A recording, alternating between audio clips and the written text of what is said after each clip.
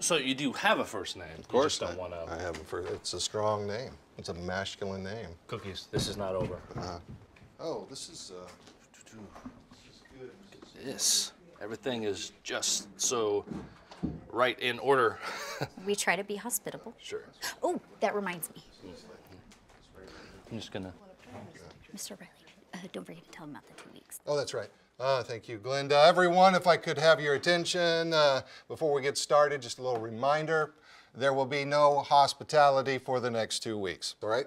Now, jumping straight into our agenda, we're going to jump. We're going to jump straight. We're jumping. Sorry. No hospitality. Sorry, that doesn't sound a bit odd. I think what Mr. Riley means is because I'm on vacation the next 2 weeks, you don't have to worry about hospitality duties while I'm gone. Yeah, that's all I meant. Yeah. So just no hospitality. Anyone? Well, I'm just saying. Park Grove Community Church has lost its pastor and its way, and is closing its doors, unless it reinvents itself, despite itself, with the help of Chuck.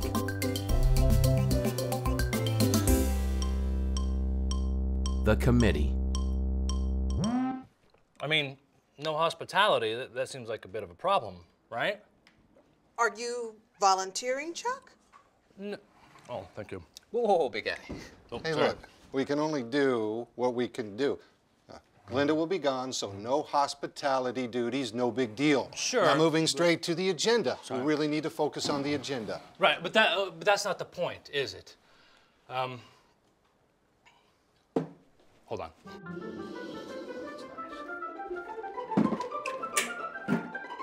All right.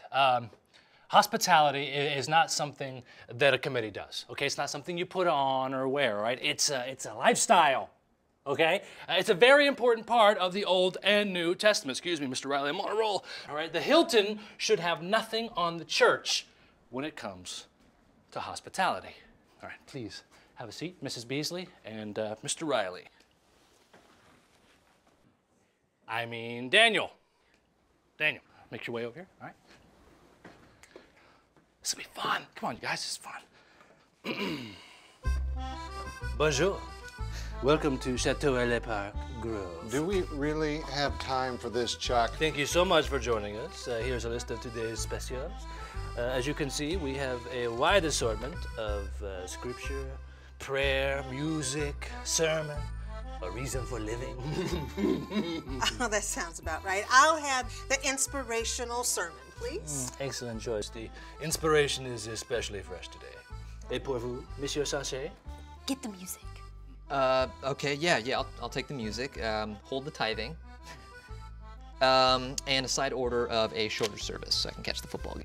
Oh, wait, I don't mind a longer service. Okay, Miss Beasley. It's a tall order, to be sure, but let me see what I can do. In the meantime, please enjoy the musical stylings of our very own Monsieur Riley. Oh. Is he gonna play spoons or what? Yeah, I mean, what do we do if some people want, a shorter service, or if some people want a longer one, right? I mean, for me, if I'm sitting in church and a hymnal or a song hits me in a certain way, man, it really helps me, fight that case of the Mondays that I always get.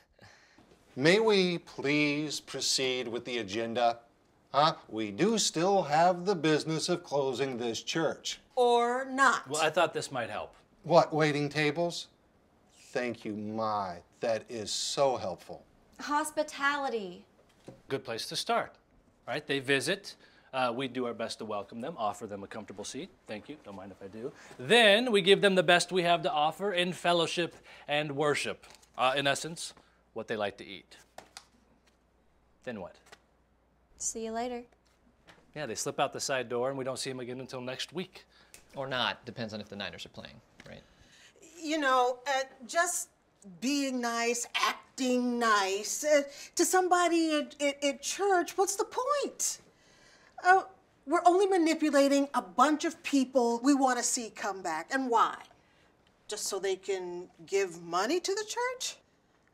Not a good idea, if you ask me. We need to do more. My favorite restaurant sends a follow-up postcard. And after 10 visits, I get a free dessert. Only we don't serve desserts, Glenda. Exactly the point.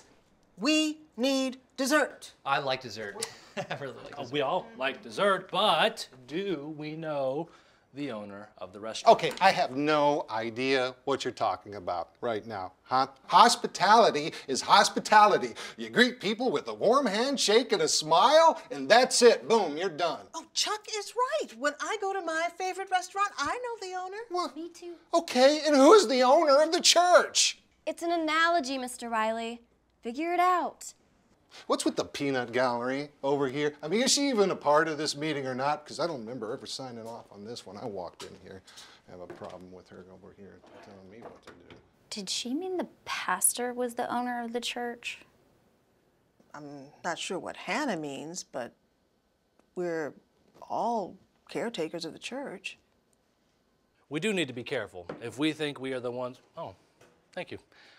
We think we're the ones that are solely responsible for welcoming our neighbor, then we miss the boat. Yeah, I mean, if I like the restaurant that I go to, I tell my friends about it. And then they go too. Have you told them about our church? Not my favorite restaurant. Mine either. Well, I mean, that's why I don't invite my friends. Something keeps me here, and I don't know what it is. I mean, maybe it's Chuck. Maybe it's the fact that I've been here since I was, like, little. I don't know, but I feel like it's losing its pull for sure.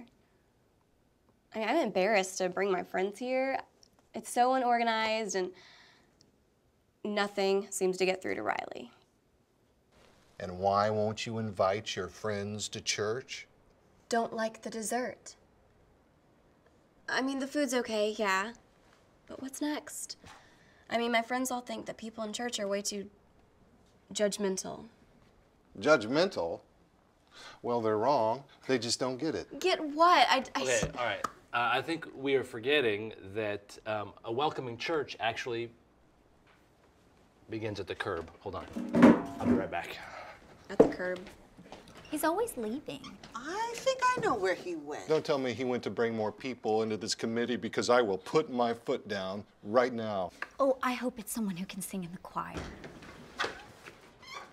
All right. Thank you.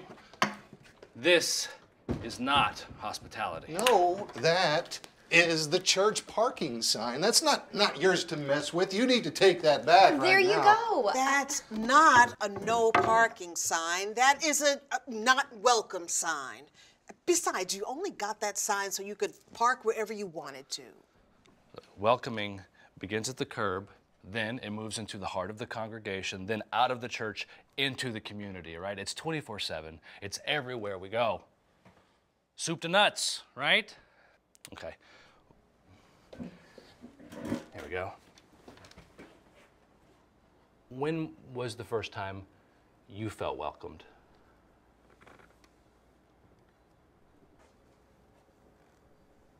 Glenda? It was my 4th grade Sunday school teacher, Miss Martha, the way she greeted everybody at the door. She'd say, "Hi, Glendy, I'm so glad you're here."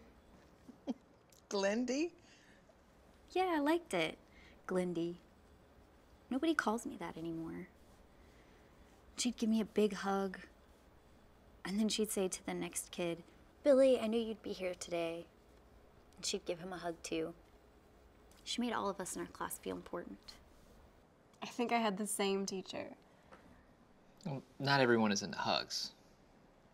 I mean, for me, it was when we stopped and talked, and you asked me about church, about the committee. You made me feel a part of it. For me, it was Confirmation Sunday. I got my first Bible that day. It was like the entire congregation giving me a gift. When I was asked to be head of the finance committee. Finance committee. I'm serious.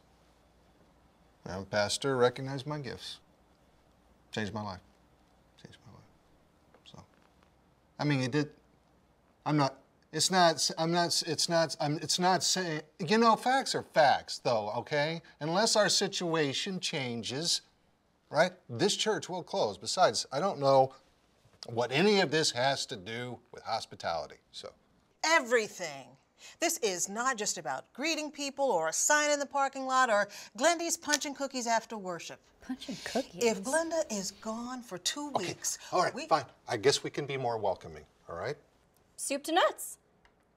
Sorry, I kind of like that expression. All right, the bottom line is we need to be welcoming to everyone. All right, we're called by God to welcome everyone, especially those that have been forgotten. And look, I know this is not easy, okay? Park Grove isn't suddenly going to become all welcoming because, you know, we had a meeting and we talked about it. But true hospitality will come whenever we put God first, and our own agendas have to be second, at least. But isn't it our job as a committee to be hospitable? Frankly, no. I mean, hospitality isn't a job. We're here to welcome people into the body of Christ, the church. The body of Christ. Okay, so what does that mean? Maybe it means that we can't just practice hospitality at the church. We have to do it at home and in the community. On the freeway, at the ball game. It's a lifestyle. Yeah, and this isn't going away tomorrow, all right? This is going to take exercise and discipline. And discipleship. Oh, this group could use some discipleship. Yes, discipleship. Okay. I have another crazy idea. Why don't we pray about it? Sounds good. Someone? Anyone? All right.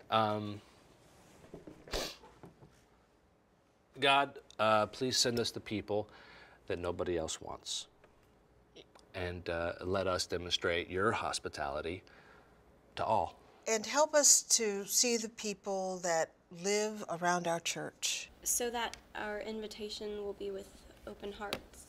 Create a place of acceptance so that all feel welcomed, just as Christ welcomed us.